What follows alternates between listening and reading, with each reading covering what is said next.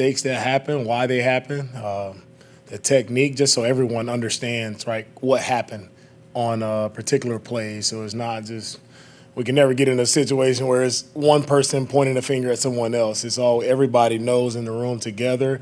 This is where the breakdown happened, and this is why, and this is what we have to do to fix it. So that's how we approach every game, win or loss. Is there a theme from that meeting? I mean, how do you explain what happened there? There's no theme. At the end of the day, we have to do our job better, right? Whatever the defense calls for, whatever that technique is, wherever, like, we have to do our jobs better, and that's all across the board. It's technique, whether it's eyes, whatever it may be. Everybody just has to be locked in and do their job better.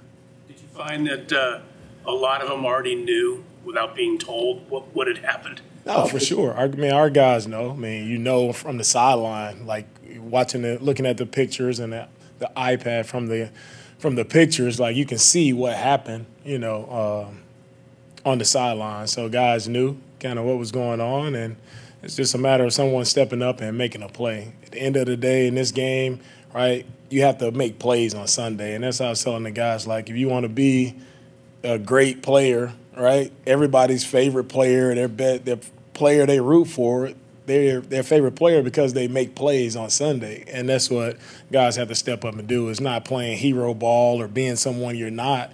It just comes with everybody playing within the defense, playing within the scheme, doing what they're supposed to do, and you'll make the plays that you're supposed to make.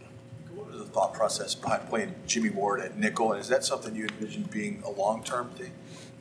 That's what we did last week for that game, and we'll see how it goes. But Jimmy is a unique player in the sense that I think Jimmy can do things that other players just can't do, right? Jimmy, his versatility is very unique. I mean, he's probably one of the only guys in this league that can do safety. He can come down in the box, play nickel. Like, he can do it all. Blitzing, covering. Not too many guys can do that. And that's a unique talent that Jimmy has, a God-given ability that not many guys have. So that's what makes Jimmy unique. That's what makes him stand out amongst any other players in this league. In the past to us, and I'm sure to you guys, how much he prefers to be in free safety. Did you talk to him? What kind of conversations go on before that move happened? Yeah, we have conversations. So that's between me and Jimmy. We had conversations about it.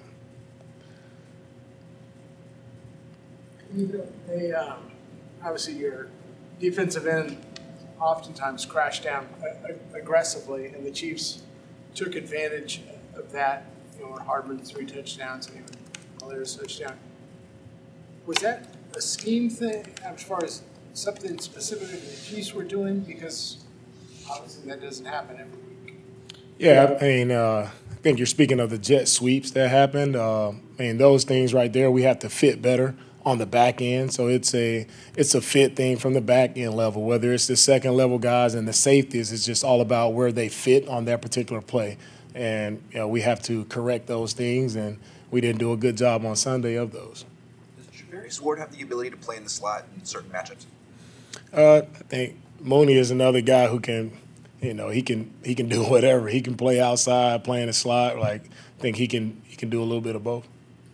The Rams probably better than any offense you've faced. So what jumps out at you in studying them the last week? The thing with the Rams is they're consistent. They're going to do what they do, right? As I think I said last time, it's always the Cooper Kupp show. That hasn't changed over the past couple weeks. Like, you find a way to get that guy the ball, and he's going to make a play for them. So that hasn't changed much for those guys. They're still running, their same scheme, and they find a way to get their playmakers a ball. And guys do a great job of converting, whether it's a screen or a jet sweep type play. They do a great job of taking a short pass and taking it to the house. That's the interesting part. That's the cool part about their offense, like relying on their playmakers. And you see the speed jump off with 15, 19 in the backfield, more screens to those guys. So they have a lot of different playmakers, speedy guys who can make plays. Does that put a special onus on tackling and sure? Yeah, always. It always comes down to tackling, and that's – our games past Sunday, it always comes down to fundamentals of football. Whatever happens, however a play breaks out, like, are you sprinting to the ball? Do you have effort, right? Is everybody swarming to the ball? And when we show up, are we tackling with the proper fundamentals. If you do that, no matter what happens, like you have another chance to stand up and make a play. So it'll always come down to the fundamentals. You mentioned guys not needing guys not to be heroes or play hero ball. Did you see a little bit of that in the Chiefs game? No, it's not that. I just always remind the guys that you're not out there by yourself, right? You don't have to be the savior coming to do something outside of what we ask you to do in this particular defense. So I just always remind the guys that so when things do break down, someone doesn't leave their assignment to try to go and cover somewhere else, just so to make sure everybody is accountable to their job and what they're asked to do. Just do that to the best of your ability, right? And our defense will be flying around making plays. When they come in on Monday, do you want them angry, or do you want them angry and analytical both, or what do you want to see when they come in? Whatever emotion they have, right? I think that's it. Like it's free. Everybody's able to express themselves differently, right? Some guys can be angry, some guys can be analytical. Whatever it is, it really, doesn't matter to me either way, right? We're gonna correct what we need to correct and move forward. But it's the freedom of guys just to be themselves, and that's the special part of being here with the Niners, like allowing guys just to be themselves, express themselves how they need to, and everybody's together on everything we do to get it corrected. Back-to-back games, DeMeco, the defense has given up 3 in long situations, Yep. 3rd and 12, 3rd and 20, 3rd and 15. What are you seeing on those situations specifically? Yeah, on those, right, you are in an advantageous position as a defense, and you feel like, man, these plays we should get off. But I think it goes back to what I said earlier about the screens and things like that. It's making sure we're fitting it properly and making sure at the end of the day we're tackling the guy and getting him on the ground, right? When you are in a long situation, no matter what happens, right, somebody has to show up and make a tackle. How does Jason Brett look this week being back? Jason's done good, right? Open his window, happy to just have him back out there, seeing him working. Like it's great. I always say it's great to have just Jason back out there. I was showing the guys some clips of Jason, from a couple years ago, just, how it looks from a pro. And that's one thing I always take back for our young guys and teaching them, just showing them examples of how it looked and things that Jason did at the corner position when he was healthy and flying around, just to show those guys that you can learn so much from JV. So it's exciting to have him back out there. Happy for him. Are you seeing those same things on the field now? Yeah, well, he's working his way back in, and we'll see where he is right in this process. That's good. All right, thanks, you guys.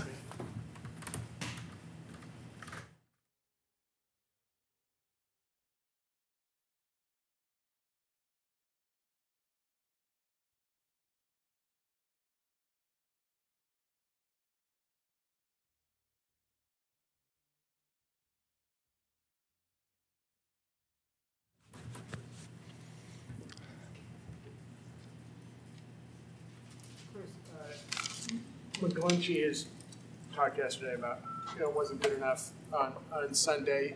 And he's talked in the past about kind of getting in his own head and all that stuff. Where do you talk to him or do you approach him differently, kind of knowing his past and his background after a game like that? Yeah, we talked to him during the game, spoke with him. It's hard to watch him individually during the game because you're trying to see defensive schematics, you're trying to see everybody, so it's hard to get him in game other than to just try and say, hey, look, just get back to your fundamentals and whatever. But yeah, we definitely have addressed it afterwards, and he's better than ever. This is, regardless of the result, the follow through afterwards, everything leading up to this has been much better than in the past. So yeah, there were some rough plays there at the end of the game for him, and not good enough by any stretch of the imagination. But it's different than in past years. Definitely his approach, like I said, his approach since coming off the injury, his approach last year before getting hurt, and then how he's worked on himself throughout was much better. Was the result what we wanted? No, it was still not a good enough result, and there's no excuse for it. So we have to continue to work to fix that. You're talking about just how he handles it mentally? Yeah, the approach to what? Okay, so a bad play occurs. One of Mike's things has been preventing the next bad play. Sometimes it's kind of one play's led to another, and that happened a little bit on Sunday. How do I fix this? Happened okay, what do I do? And so a lot of people are just, hey, just get back to my fundamentals and realize it was just a bad play. And then this was the first time the approach was, so that's been the approach. He's been much better that way as far as not letting one bad play affect another, which happened, you saw early in the year, right? Early, one of the first pass plays of the season, right? We got a sack in Chicago, then settled down and had a really nice game. That's been his mindset all the way through. So it's unfortunate, not a good game, really, really good player in a game that got out of hand, and we have to do a better job. He didn't have much time, obviously, to get up to speed before playing the other day. He talked about how coaches and other people were helpful in helping him in that process. Can you just kind of shed light on what that's like if you were involved in that, especially? Well, I would have had to wait in line because between Kyle and the two and Bobby Turner and Anthony Lynn, he got plenty of tutoring from everybody. Last week was much more about just getting him up to speed on the nuts and bolts of the offense, cadence, snap count, formations, all those types of things, and then his specific package for the game, and then how much we could get him involved in learning the package for the game. So there was much more just that one-on-one, very, very specific learning. So I was not involved much at all. I was, encouraging and just saying, let me know when he's in there, and we'll try and block for him. This week? Have you been more involved? No, it's actually now it's even more so, those guys, because he's more involved in all the game plan. And obviously we've talked specifically about plays that are good for him and things like that, but it's pretty much working with the running back coaches. How was Trent first game back? He was good. He was good. It was good. I said to him after the game, to be perfectly honest with you, I said you seemed a little calm, because Trent's very, very, very competitive, and he always gets wired during the games. He wants to compete and play hard and play well, and he did. He was more. It was a long day, 80 plays for a guy that hasn't played in a few weeks. He was making sure that he kept his wind the whole game and did all that. So he did a nice job. I would say that it wasn't. It was. I think he'll make another step this week. Jeff Wilson Jr. ran so well against Kansas City. It almost looked like he was making a statement. How has he responded to the addition of Christian? Yeah, I think he's worked really hard. I mean, Jeff's just Jeff. Like I said, you guys have heard me say before how much I respect Jeff and the job that he does, and I think he's handled it like a professional. I mean, anybody that you bring another player in at the position, you're thinking, okay, is this guy here to take my job? I can't speak for Jeff on that. So I think he's risen to the occasion. He has competed to say, look, I'm still here and I still do a great job. And I don't think there's ever been I think it's great that we have more than one. I've said that before as well. I think you need more than one guy back there. And when we get Elijah back there, we'll have three guys, and then the young guys coming along as well. So I really like the group that we have. And Jeff will continue to run hard, as will Christian, as will the other guys. Kyle talked yesterday about how the process of building his game plan for a game has changed just a little bit because it's all different personnel on the coaching staff and the offensive side. How have you seen it, because you've been around for quite a bit with him? It's all different. I think we talk about it often, is that, I don't think there's anybody on the staff that's doing the exact same job they did a year ago. Even though I was the offensive line coach, I didn't have the duties of run game coordinator. And I think every single person you could point to on the offense is in a different role. So it's just it's the same, but it is different. It's just all of us, how Kyle uses each one of us, how we all have to supplement helping him formulate a game plan. It's just different. It's just, he had Mike for so many years that could always kind of be knew what Kyle needed and could go around the staff to get what Kyle needed and help Kyle with all those things. And so now it's more, and it's a process of realizing, okay, this is what Chris is going to be able to do in this role and still be able to coach the offensive line. This is what Bobby Slowick's going to bring to the table. This is what Brian Fleury is going to bring to the table. And everybody now and then you see people's strengths and weaknesses. Just like during the season, you realize, hey, Aaron Banks is a better puller than Spencer Burford, right? So if we're going to pull somebody, we're probably going to pull Aaron a little bit more. Not that Spencer can't do it or if the play calls for it, but same with coaches. This coach is a little bit better at this coach is a little bit better at that. I mean, my strength isn't making sure that the Excel spreadsheet is set up properly with exclamation points, parentheses, and all of a sudden, who knows what the game plan would look like, right? So somebody else is going to do that, or McDaniel was really good at working the Excel spreadsheet or whatever it might be. So that's a random example, but you get my point. It's really, I'm not real good at spreadsheets yet. Let me know when McCaffrey's ready to go in and we'll get him blocked. What kind of overlap is there for how you would block Christian versus Debo? I meant that more than like, whatever Christian's in for, we're gonna block for anybody who's in there. But no, there isn't much difference, I'd say, between any of the guys. It's just the style of, and I think with Christian, he really does everything. There's some Debo plays, obviously, but it's not like you say, hey guys, we got the Debo package going in, or hey guys, we got Christian coming in. It's going to be whoever's up for the carries, and we're going to be ready to block whatever it is, and we're more preparing for what we think is going to be good against the defense. And then if there's something that we say, hey boy, we'd really love to get, we think this play is going to be good, and this would be a good play for Christian, or this would be a good play for Jeff, then let's put him in for that play. One of the few teams that, maybe one of the only teams that, where Aaron Donald is concerned, he's formidable, but he doesn't totally wreck the game against you like he has on so many other teams. How many people does it take to do that? Well, I think Aaron Donald's a great player and has had great games against us. I think it's a group effort. I think whether it's the protection plan, whether it's the quarterback getting the ball out and how we design the passing game, whether it's the types of runs we run and where we run them. I mean, I will say that he is a focal point for us on every single play. There isn't a play that we don't run where Aaron Donald isn't considered.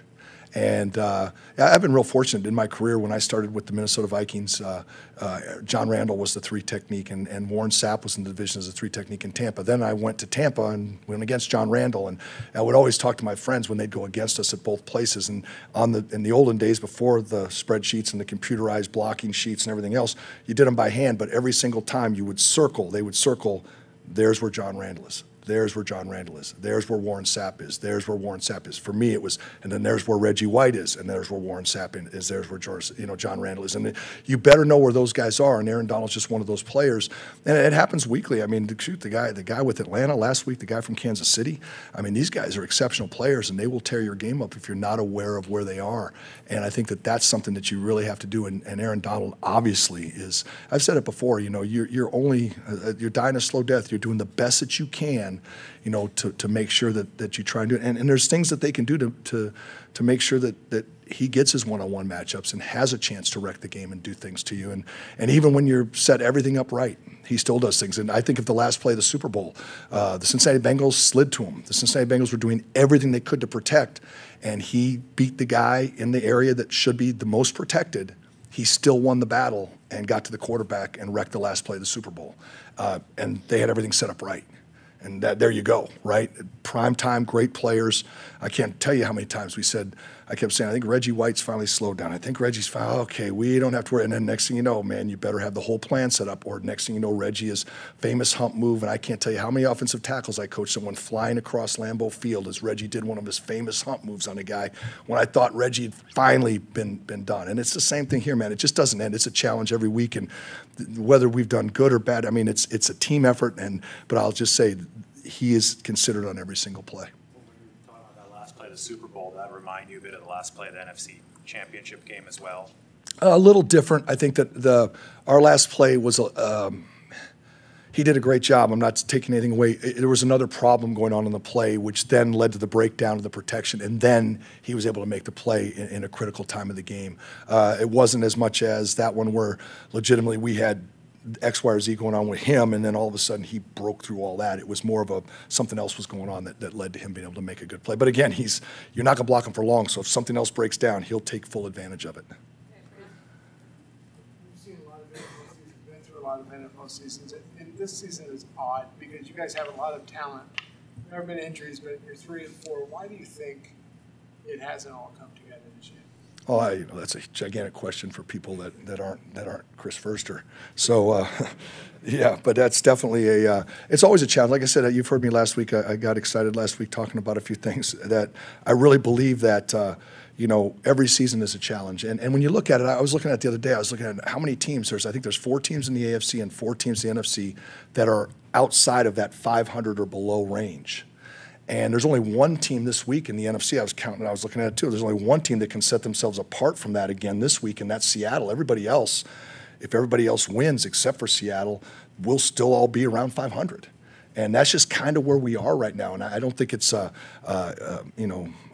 whatever the board is, to say, we're living up to expectations. Yeah, we want to play better. And so do all those other teams that have talent and have good players and are around 500 right now. And that's what the season's about. I really think it's a product of not necessarily this team. I just think it's the 2 years of COVID, the lack of off-season, the lack of training camp. I think it's done great things for player safety, right? Players aren't getting hurt in training camp. Players barely play in the preseason, not getting hurt there. But then one coach was talking, I won't mention names, but said I was talking to a guy the other day that said, when something's broke, like we're not good in 3rd and 1. Well, you don't go out in full pads for 3 days and have short yardage scrimmages or goal line scrimmages, or you just don't. You just have to fix it within the process of playing games. So it's not an excuse. It is what it is. You just have to continue. I think it's an explanation to you develop during the season. And so the more available you have your players, the more they're available to play every Sunday, the more you're able to practice every week, you start to stack one game on top of the other. And with the availability, with the health of the players, and with the reps, you hopefully get better. So now is the time you separate, right? Now, between now and Thanksgiving, we're going to find out who stays at 500, who starts to creep above that, or who falls below that. And that's what, as I said, that's the challenge of the season with whoever the next man up is. And that's where the challenge becomes even greater. Thanks, Coach. Thank you, guys.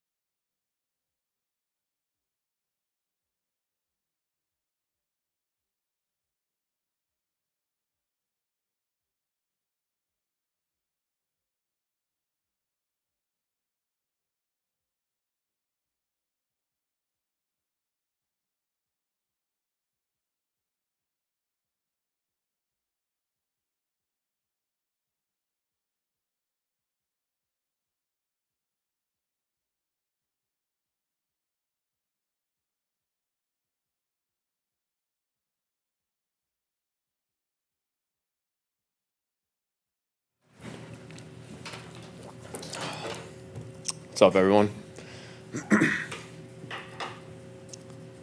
After a game like that, or actually a few games offensively, everybody's got their theories and their reasons why things aren't going the way that they should be. And one of them that's being talked about now is 49ers aren't the same once they get off their script. That they're really good early, and then it kind of peters out a little bit. Fair, not fair? What do you think? I mean, everyone has their opinions. You know, that's not changing anytime soon, and I wouldn't expect it to. So, I don't know. It's hard to pinpoint one exact thing that, you know, this is the reason that we're struggling, or this is the reason, whatever. I think it's a combination of things. You know, script is nice and everything. It gets us off to a good start, but we just have to execute the plays. You know, it's about making plays out there, staying on the field on third down, being able to run the ball. I think all those things play a key. How's kind of the chemistry building with Christian McCaffrey over the first couple practices? It's been good. It's been good. You know, trying to get as much time together as we can, just talking, trying to get on the same page. But he sees the field very similar to a quarterback. I'll say, you know, he just has a good feel for space, as all our backs do. I think all those guys do good on choices and things like that. But it's really just when you can feel that zone and feel that space in there, it's always a nice thing. Last couple of times you faced the Rams, they've done a pretty good job of stopping the run, like 50 rushing yards in the NFC Championship game, I think 88 a few weeks ago. Like, how hard are they selling out to stop your run game? No different than any other team. I think it's just, you know, when two teams know each other as familiar as we do, and coaches and schemes, all that stuff, I think comes into play. It makes it difficult to run the ball. I mean, when you have that many bodies in there and things like that, it just gets tight. So, you know, sometimes you got pass to set up the run and vice versa. How have you kind of come along with Danny Gray as he kind of gets more incorporated in practices? What are you seeing from him in practice that we don't see yet? You know, he's, you know, all these young guys, they're the mental capacity for this offense. You know, you got ways to go when you're a rookie, and especially when, you know, our core guys have been doing this for however many years together. Things keep you know, evolving and growing, and it's just it's the rookie's job to catch up as quickly as possible. And I think Danny's doing a good job of that. You know, he gives us some good plays. I mean, the dude's fast as hell. He really is, and there's a place for that. We just we need to find it. It's not just like one thing, but you have a lot of talent for being 3 and 4. Why do you think this hasn't totally come together just yet? I mean, we're only 7 weeks into this thing, so obviously you'd love to be 7-0, but there's a lot of football left. You know, it's one of those things that, you know, whatever the offseason was, we need to, you know, get to where we need to get more quickly, and just with a sense of urgency. I think that's the biggest thing, and I think I feel it in the locker room. I felt it throughout the week, honestly. Just there's a sense of urgency with the guys, and we got to do this together. There's no individual is going to do it on his own. We got to do this as a team, and I think that's what has made us great in the past here. We just got to get back to that. I imagine you're having a dialogue with the quarterback coach, Brian, on the sideline at halftime during games. You had a relationship with Jimmy Garoppolo. Brian's new. How was that dialogue during games coming along? It's been good. It's been good. Obviously, I think we got, you know, room for improvement. We could grow together, and we are throughout this whole year. But it's pretty cool. I've never had a quarterback coach that played quarterback. I think I've said this before, but he sees it as a quarterback. You know, it's different than everyone thinks they see it as a quarterback. They don't. So that's the reality of it. But you know, when you have a guy that you could talk the same language with, and Brock and Kurt have been great too, just all talking the same language, seeing the same picture, it allows you to play a little more free. Yesterday about how, with an almost entirely new coaching staff on the offensive side, how it's changed his process. Do you feel that change in your position as well? Oh yeah, it's definitely different. I mean, whenever something's new coaches, new players, whatever it is, it's always going to be a little different. But that's what I was kind of saying. It's our job as players to catch up as quickly as possible, get on the same page. I mean, there's no excuses at this point. You know, we're in the season, we're in the grind of it, and we just got to play catch up now. You guys have been outscored 49-13 in third quarters. What do you think that is? What's happening there? I don't know. I think coming out to play ready in the third quarter, I think, is a big part. Honestly, it's the first time I've heard that stat, so I'm not too positive, you know, what the reasoning is for that. But I mean, we definitely need to fix that. I think third quarter is where big momentum shift happens, and you know, we need to fix that. The different sense of urgency is that it's late October. It's, you know, there's a couple more games. It gets a little dicey, or where do you think, like, that comes from? I think it comes from the leaders in the locker room. I honestly do. Comes from, I mean, the coaches too need to have a sense of urgency, but I think the leaders, we've been in similar situations to this. I'm not going to say we've been in this exact situation because every year is different, but, you know, we've been in difficult spots before, and I think what's gotten us out of it in the past is just coming together as a team, being together, and having that sense of urgency that, you know, we need to fix it now. And it's worked well for us in the past. We need to get back to that. After the game on Sunday, Brandon, I was talking about how everybody needed to look inward and really focus on what they need to do on the field. Have you seen him change into more of a leader in that way in his third year? Hell yeah. Yeah, BA has taken some big steps. Really, I mean, in the last couple of weeks, it's been awesome. It's been really cool to see. BA's, you know, pretty quiet guy overall, but when he gets talking and, you know, he's saying things to younger guys and you see it, just his demeanor, how he carries himself, his presence is felt. I'll say that, and it's really cool to see that happen. That's good. Thank you. All right. Thanks, guys.